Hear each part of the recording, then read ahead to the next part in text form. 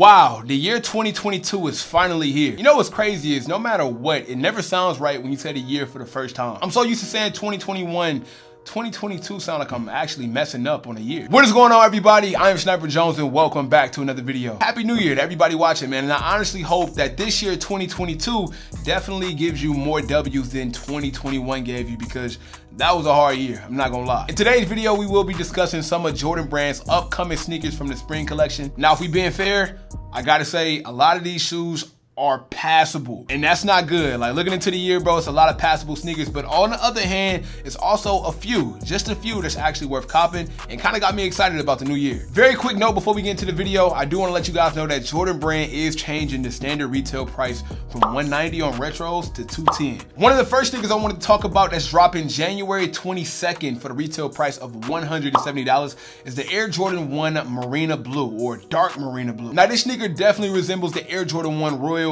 and that was one of the sneakers. Actually, if we being honest, the Air Jordan 1 Royal was my first ever Air Jordan 1. I wasn't always a big fan of the Air Jordan 1s. I thought they was kind of basic, very regular, kind of normal, and it took my boy Doc to tell me to grab a pair of the dark Royals. I grabbed them. Material on that shoe was fire, and I really never looked back after the Royal Air Jordan 1. The color blocking is what we kind of used to when we look at the dark Royal, which is this royal blue around the toe cap. We get a little bit of black. I like the fact that they decided to switch up the laces to not make it too repetitive by giving us some blue laces. But if you know Air Jordan 1s, I guarantee they have a lace swap in there for white, maybe even black, or who knows how many different laces these will come with. Now, for my people who already have the Air Jordan 1 Royals, this one is probably not a pickup for you, but for people like me who either sold or missed out on the Royals when they came back out, this is your time to kind of get that color blocking at least, okay? Worst chance scenario, you get the color blocking that we want, and as you know, you can't really go wrong with Air Jordan 1. Next on the list, we got another Air Jordan 1, which a lot of people are actually excited about, and that's the Air Jordan 1 Brotherhood.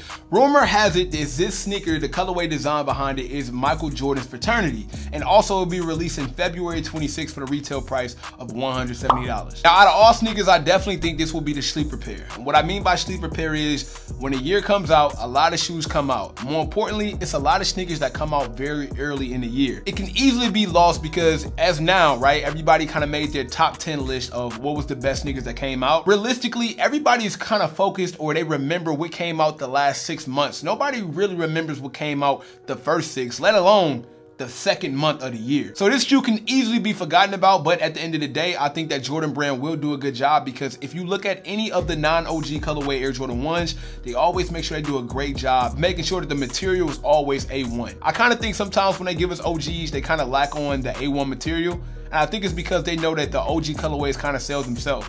But when it comes to a new colorway like this one, you get a little bit of Bordeaux, you get a little bit of light golden, and a little bit of white. I feel like since the colorway isn't what we remember Jordan wearing, they kind of have to go above and beyond on the material to make it sellable. Next up, we have a pair of sneakers that I'm really looking forward to, and it's not too many on this list, so I'm excited to tell y'all about the Air Jordan 3 Cardinal Red. This sneaker is releasing February 24th for the retail price of $200. And if y'all know Snipe, y'all know I love Air Jordan 3s. More importantly, one of my biggest mistakes that I really regret is not picking up on the Katrina 3s. I thought that shoe was a sleeper. I thought it was amazing. I love the white and red color block, and it's actually one of my favorites, and I wasn't able to grab it. And now we have the Cardinal 3s, which is kind of iconic because of that Air Jordan Cardinal 7 that's rumored to be releasing next year too. The only downside about the Cardinal 3 releasing, I think it can get overshadowed by the fact that Jordan Brand has hinted that we will be getting the Fire Red 3s next year. Now, if we have to choose between the Fire Red 3s and the Cardinal 3s, I don't really even think it's a question. If you look at these Fire Red 3s, it kind of looks like a white and red color blocking of the Racer Blue that we got this year. And if we being honest, I didn't really like the Racer Blue elephant print around the toe box and on that back heel.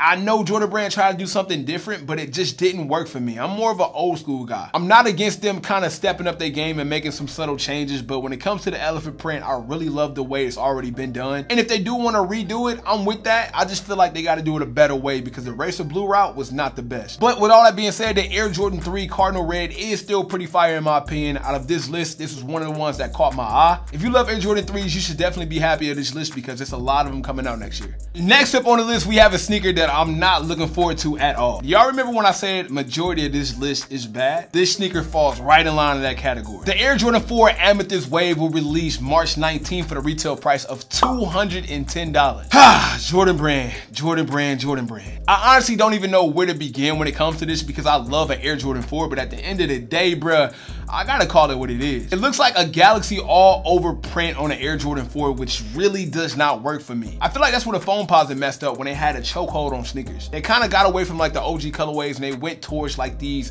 all over graphic prints. Y'all remember when they did like the thermal maps and the Weathermans and the asteroids? It was just a very, very bad turnaround for the Foamposite. Now, of course, Air Jordan is not on the same path as the Foamposite, but still, wrong is wrong. It's not gonna work. This is probably one of the worst shoes on this list, I'm not gonna lie to you. For them to actually charge $210 for this sneaker, I'm not gonna lie, bro, that's low-key insulting, bro. Like, I would never pay $210 for this shoe. Next up, we got another Air Jordan 4, which is the Air Jordan 4 Infrareds. These will be dropping February 8th for the retail price of $200, and I gotta be honest when it comes to these two. Now, I'm not really against the Air Jordan 4 Infrared. I'm just a firm believer of this is the exact same sneaker as the Green Glow, but they just replaced the color of the eyelid. I don't know, man. Like, I know you can only do so much with an Air Jordan 4, but that's literally what this sneaker is. I don't know if any of you guys remember the Air Jordan 4 Green Glow. It was actually popular when it released. It's probably not as remembered as it should be now, but if you look at those photos, I'll actually throw both up on the screen. They look exactly alike. I'm not really impressed by the sneaker, especially for $200 retail. It's just so much stuff that's coming out next year. My goal, my plan is to kind of pass up on the sneakers that's kind of like ifs and maybes and really just cop the ones that I really want, or save up to pay resale for some ones that I know I'm gonna miss, because as we know, it's getting harder and harder to buy sneakers. What I will say about this sneaker is I do like the dual-sided colorway on the shoe. The color blocking is kind of like uneven. You get a little bit of darker tone gray on the toe box. You get a lighter tone gray around the toe cap. I feel like that's kind of cool, but other than that, man, I still think this one is a hard pass. It might look great in hand, but I'm cool on these, man. I'm not gonna lie. Next up on this list, we have the Air Jordan 5 Racer Blue. These will be dropping February 12th for the retail price of $200, and these ain't it either. Now, it's not a huge shot against the shoe because it's actually pretty basic at best. The only problem is when I look at the sneaker, I just look at another black grape and I just be like, yo, like it's a black grape 5 without grape. That's literally what it is. I'm not the biggest fan of Racer Blue colorways. I don't really have too many color blocking of Racer Blue colorways, but once again, this is another one, hard pass for me. I won't be copping these either. I'm not excited about them. I mean, it is what it is. I think this is like a sneaker for people who just want to cop. You know, if you want some Jordan 5s, cool, $200, right? I mean, it's in February, do your thing, but yeah, I'm not excited about these either. Now, this next sneaker I'm actually very excited about, and that's the Air Jordan 6 UNC. Now, even though I'm not the biggest fan of the Air Jordan 6, I will still say this UNC colorway is almost a hit on every shoe. I'm pretty sure you saw the UNC 1s. 3 colorways of UNC 1s at this point. We've seen the UNC 3s, and now we even get a UNC Air Jordan 6, which continues to be eye-popping and eye-catching. Now, I know a lot of people be like, hey, it's the same as the Carmine. They just swapped it out with the UNC. Even though that's true, I just think the UNC colorway is so eye-catching and it's so fire, it continues to work on several silhouettes. This sneaker will be releasing March 5th for the retail price of $210, and I can honestly say that's a price I'm willing to pay for these joints because I think they fire. Carmine 6s came out last year. They didn't really get a lot of love as much as I thought they would. I mean, it was a lot of hype around the release, but pretty much after release, it was like on to the next sneaker. Nobody really lingered on it. When everybody made their top 10 list, nobody had them in there. So I guess it was like here today, gone tomorrow, and that's an OG colorway. So I'm not here to say that this Air Jordan 6 UNC is going to be one that everybody remembers, but as far as the spring collection, I think that this one is worth buying 100%. Next up, we have the Air Jordan 7 Sapphire. I only have one word. Why? Why did Jordan Brand continue to not only give us Air Jordan 7s that we don't want, but more importantly, they give us the ugliest Air Jordan 7s imaginable?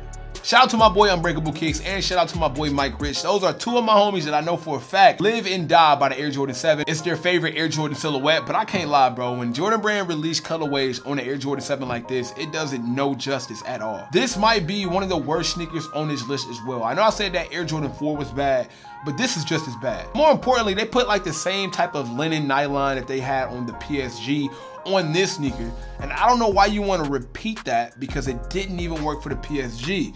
So now you decide to actually put it on the Sapphire, which is a worse colorway. It makes no sense to me. This sneaker releases March 30th for the retail price of $210, and it's not at all worth $210, bro.